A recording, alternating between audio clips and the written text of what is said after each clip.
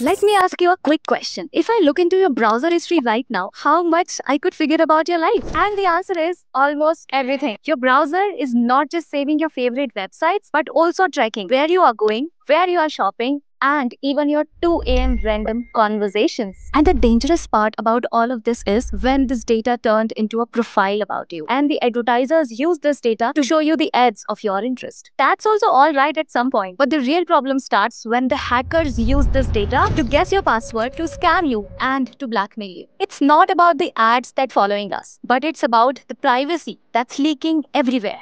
And here is how you can fight back. Clear your cookies and history once a week.